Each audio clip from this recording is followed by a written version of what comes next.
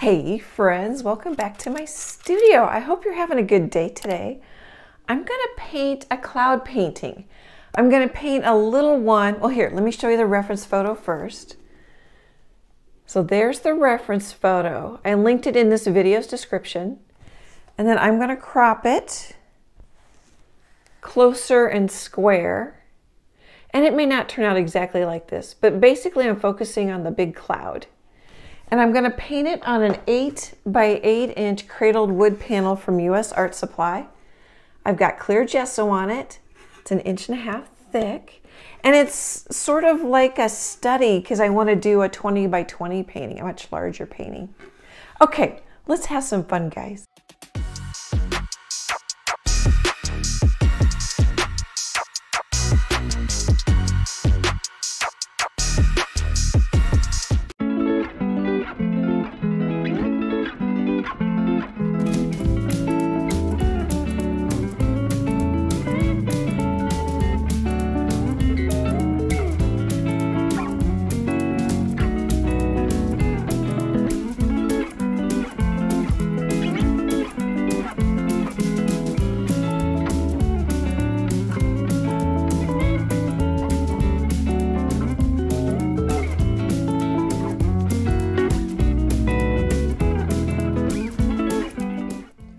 Okay, let's chat a minute.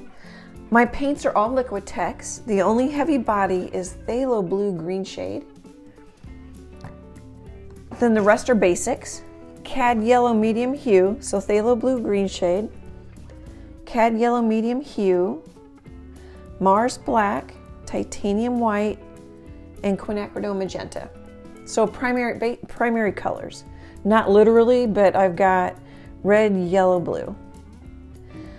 I muted the Phthalo blue green shade with some black and put some white in it.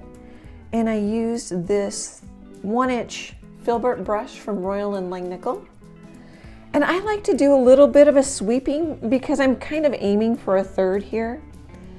And I think these subtle brush strokes will help keep you in the painting because my clouds, you can look at it a couple different ways.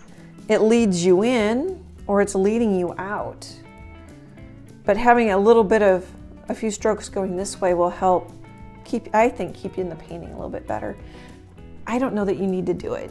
Just stuff that I think about. And then I wanted to go greener so it looks like an ocean because sometimes the sky does go warmer and greener as you go down. Darker at the top, lighter at the bottom, and then quite often warmer at the horizon line too. It does depend on the day and the sky. And then I mixed a brown by mixing some Quinacridone magenta, cad yellow, and some black. And when this brown, I put a little white in it, it goes kind of pinky purpley. I don't know if you can see that in the video. And then I pulled some of that brown over and added quite a bit of yellow to it. And that's more this brown down here. And then the other thing, I used this brush. I think it was off camera, I did grab this brush a little bit to clean up the horizon line. I think it was on the side. This is just a 1/4 inch flat brush from Royal & Langnickel. I don't think it was in the time lapse. I used this brush for both the sky and the ground. And then the other thing I'm thinking a little bit is you can kind of see I'm leading you in just a little bit to where my clouds are going to kind of aim for. They're going to be big clouds coming down to little clouds. And then I'm kind of also leading you in this way a little bit. I may need to start a new palette. That got quite messy. That's okay. We know what our colors are. I'm going to let this dry overnight and I'll be back tomorrow.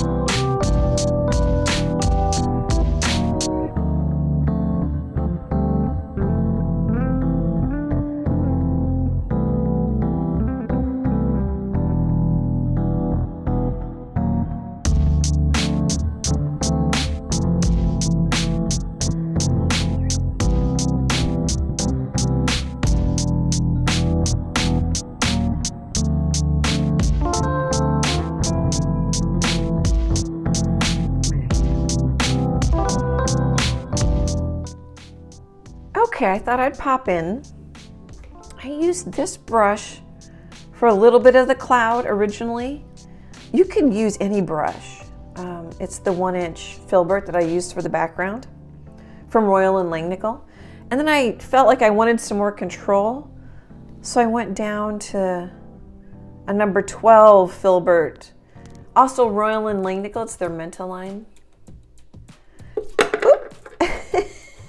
And it's almost too small. But I just filled it in. Like if I felt like I had too much detail. This is just my blue with a little more black. And I'm following, I mean, I'm not following every cloud. But I mean, it's, here, can we do this? It's quite similar. Oh, I just dumped my palette in my garbage. Here, maybe, I don't quite have enough real estate. There we go, pretty close. I'm gonna work on the ground. I think this guy could be done. I like the little streaks I have up here. I think that's fun. I'm going to link how to paint clouds, which is all in real time. If you want to see how I do it with a Filbert and various other brushes and a palette knife and a makeup brush, it's a fun video. Gosh, it's a couple years old now. But if you want to see me do it in real time, it's the exact same thing. I think that's about all. I'm gonna go fetch my palette. I think that's about it. Not a lot. Oh, I think I maybe put a little pink in here trying to lighten it up, but then it dries darker. I don't know if I succeeded. Oh, I used matte medium. You could use water. So that's matte medium and that's my titanium white, just to keep it thin. When I first put it on, it wasn't thin enough, so then I just grabbed put some water in my brush and smeared it. I've got little hints of pink and kind of beige in my clouds. I need to step back and see if I need to add more of it. I like the juicy sky. You guys can let me know what you think.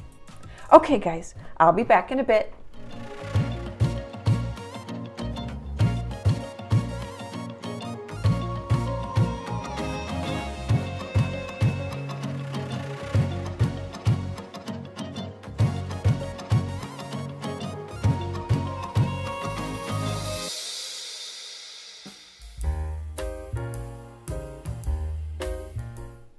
Hey friends, I'm calling it done.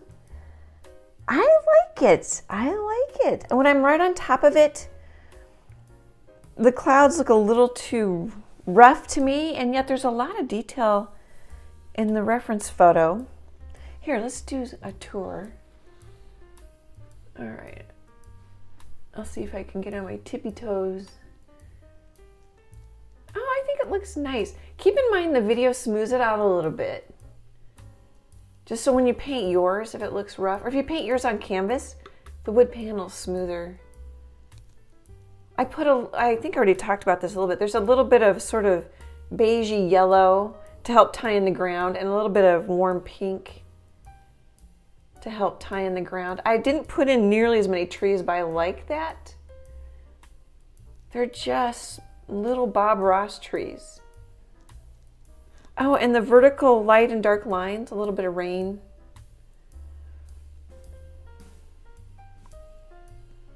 Put a little yellow just to warm it up. A little green, greenish to match the sky. It's actually a little blue there. Oh, and then kind of just dabbing a little bit to indicate some rough ground. But mostly horizontal strokes. And then you could see it a couple different ways. Like I'm leading you in this way, and then you have the clouds, and then they go this way. But I also have a little zigzag,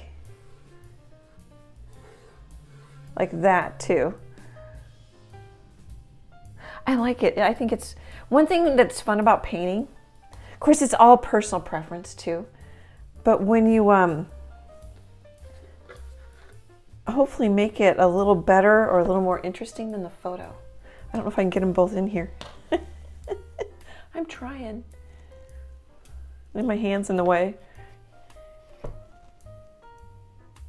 I don't know. I can't tell if that's in there, but it's close.